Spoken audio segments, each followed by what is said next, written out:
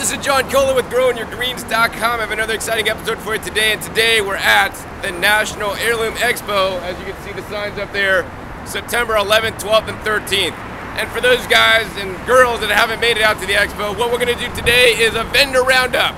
So I really like to go around to the vendor booths to kind of find out the latest stuff, latest happening in garden tools and ways to build your soil, heirloom, and different edible plants. And there's been a lot here. So in this video, we're gonna go around the Grace Pavilion and show you guys some of the best booths at the National Heirloom Expo. We're gonna walk inside the Grace Pavilion, and the Grace Pavilion is where the majority of the vendor booths are. There's also a few other areas, including outside and another hall that has more vendors, but this is where the bulk and the majority of them are. So let's come inside and check out my favorite vendors that can help you grow more food. One of the reasons why I like the Heirloom Expo is that there's all different kind of vendors selling seeds and also plants. And here's actually a really cool one. You never know what each nursery or each plant seller is going to sell, and they're always right to have that one plant that you want. And I found one of those today. I'm really excited. This is actually Carmen's Nursery. They do ship plants, and they're at carmensnursery.com. And what I found today was, you know, the standard, what I thought was Cuban oregano. And this is the one that I actually showed you guys as Cuban oregano. They also have a variegated variety of this, but today I learned that it's not really Cuban oregano. It's actually called the menthol plant. So this is the fake Cuban oregano, so I'm corrected now that I've learned the truth.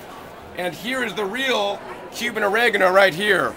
This is the real Cuban oregano. You can see the leaf shape is totally different.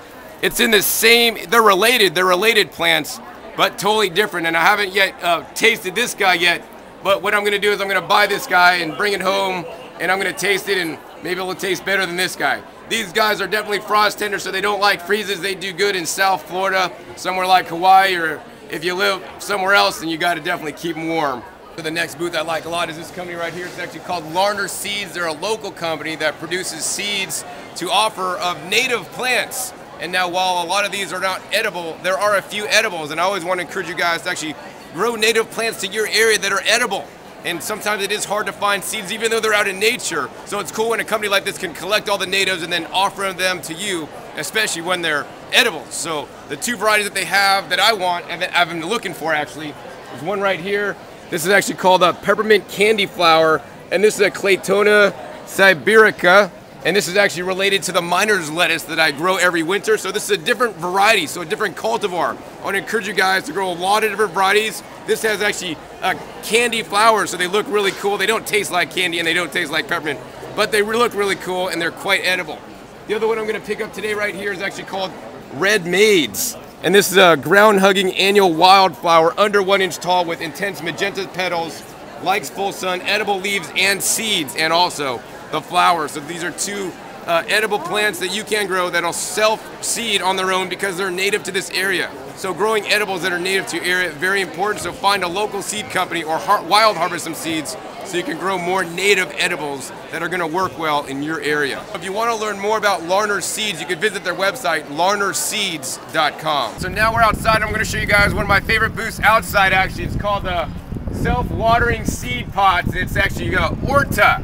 Now what does horta mean? Well, horta in Portuguese means kitchen garden. In English we have to say kitchen garden, but that's the word.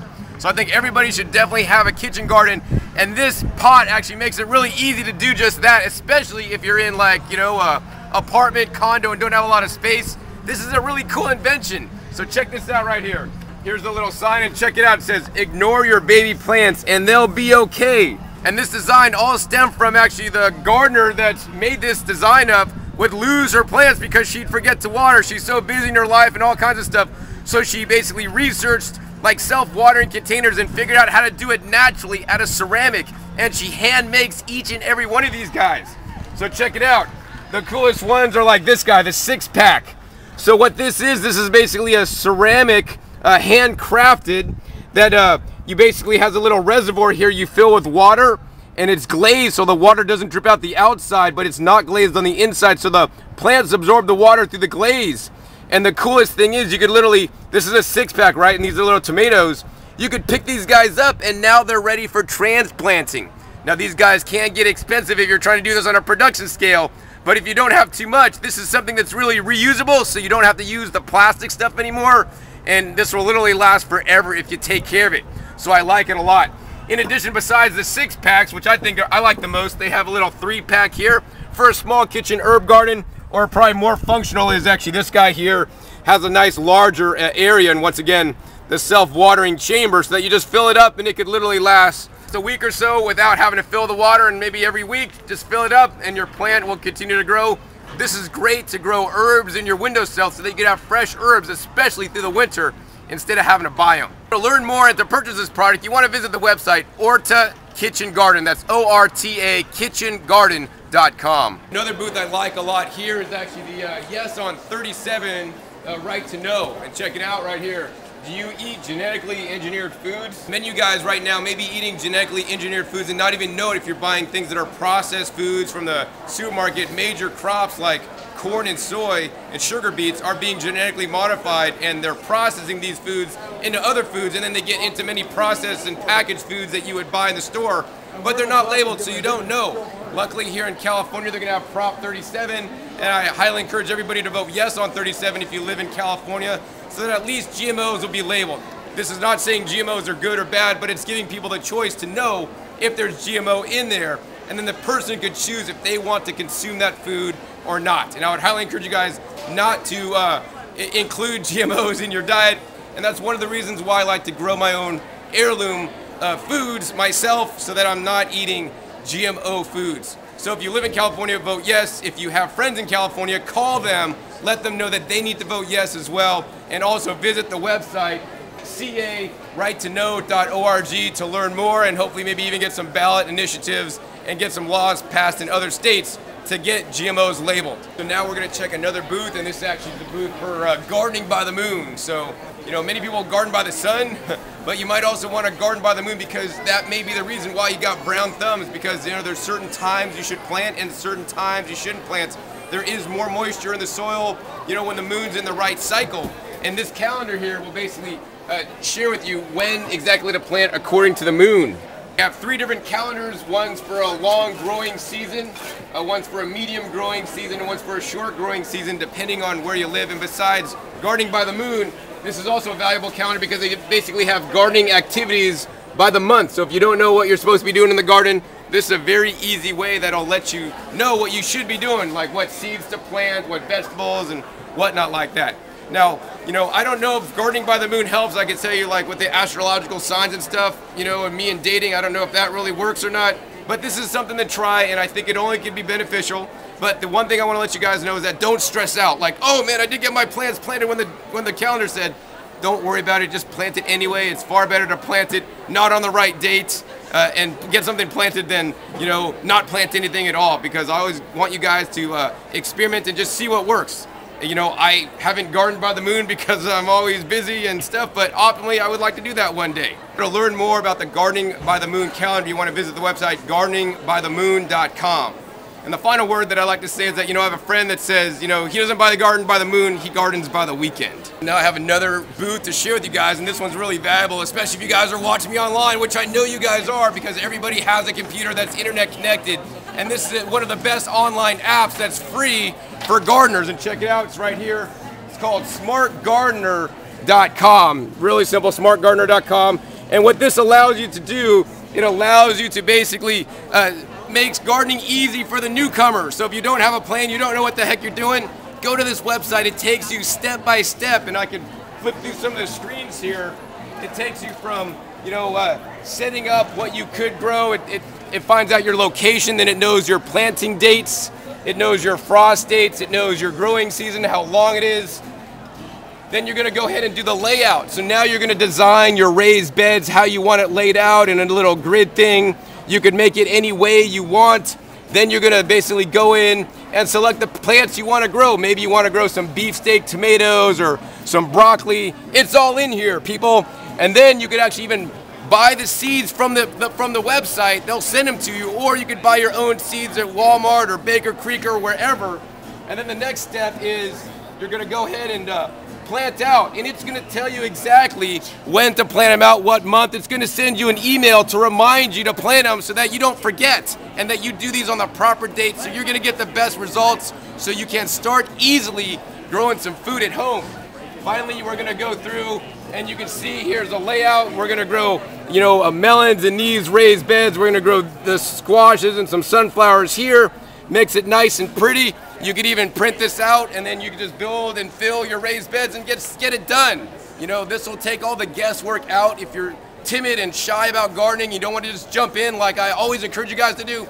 This will make it okay and give you approval and a plan to do it to have the highest level of success. Finally, you're never gonna forget what to do because it has a to-do list, and this will email you and it will have your email address to remind you what to do. Once you plant it, you check it off that it's been planted, then it's gonna tell you to, you know, when it's right to harvest and what that kind of stuff as well. So this is one complete system, all free. They do have additional add-ons if you wanna, you know, do extra features and whatnot. But the base system's all free. Highly encourage you guys, especially if you haven't gardened yet, log on so you can start gardening today. The final thing that's really important and valuable about this system is that people in your area or, you know, similar zip codes, you can find out what they're growing and how they're doing it and how their garden is so that you could get ideas on how you might want to grow as well. So once again, the website is smartgardener.com to simply grow great food. So you guys saw a lot of cool booths here at the Heirloom Expo. People are packing up and going home, but before everybody goes home, I want to share with you guys this one last booth I like a lot. This is actually the insect Frass booth, and if you guys saw my other video a couple shows ago, I had another video on this, and I want to show you guys this again because they have some new products that are really valuable, and you guys should just know about this product, and you should all be using this, especially if you have some whitefly and aphid issues like that. This will totally knock it out. So the first thing they have that's new here is called the Phytol, and the Phytol is a fungicide, milticide, and insecticide. The thing about this is that this is an organic food grade oil with botanicals, so it's really effective, works really well, and it's organic certified. You can spray this stuff on your plants and eat the stuff afterwards, and you know it's not going to taste like fish or anything. And it smells good too. A lot of some of these things like this, they smell nasty. But check out what it works on. Right here, it works on the 2-spot mites, spider mites, red citrus mites, thrips, fungus gnats, aphids, mealybugs, whiteflies, leaf rollers, leaf miner fly, armored scale. Actually, that's an issue I'm having right now in my garden. Soft scale. Those are those white little things on your leaves. And it also works on things like powdery mildew to knock it out, downy mildew, boitress, and black spot. You're only going to use this if you have an existing condition. If you've got whiteflies or aphids on all your plants right now, use this to knock them out. And the thing I like about this is this will also take out the eggs. A lot of products won't take out the eggs. So you could spray today with your other products, and then you're killing the adults, but the eggs will hatch, and then you're gonna have another problem in, you know, just a couple days because they have a pretty quick turn for the insects. So this one wipes out everything. Once you got your plants clean, then you want to go to stage 2. Stage 2 is right here. This is the insect Frass. This is stuff I like a lot, and simply Frass means poop. And this is basically poop from insects right here. This stuff's organic, check it out. And besides being a 2-2-2 fertilizer, the main benefit of this, besides having the beneficial microbes in here as well, the main reason why I like this stuff is because basically it builds the immune system of your plants and makes them literally insect resistant. You know, this has the chitin in it, which your plant will produce the chitinase, and the insects won't want to eat your plants. They'll go to your neighbors that didn't use the Frass. So you want to get on Frass. I recently started using the Frass on my plants, and I'm noticing some results, and they're being more immune to the whiteflies and the aphids that I'm having in my garden right now. The final product, which is a new product they don't even got the labeling for, once again, it's another organic product, and I like this company because they get the best of the best stuff right here.